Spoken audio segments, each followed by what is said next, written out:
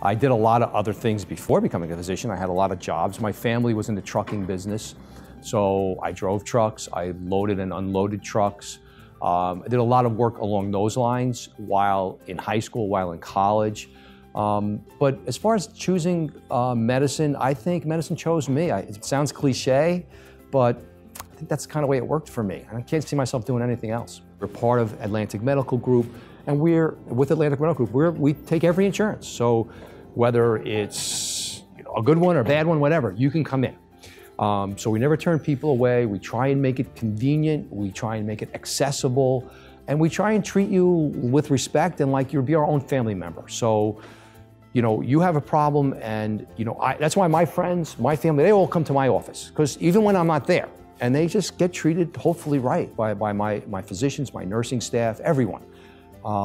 I think it's just something that we're obliged to do for people.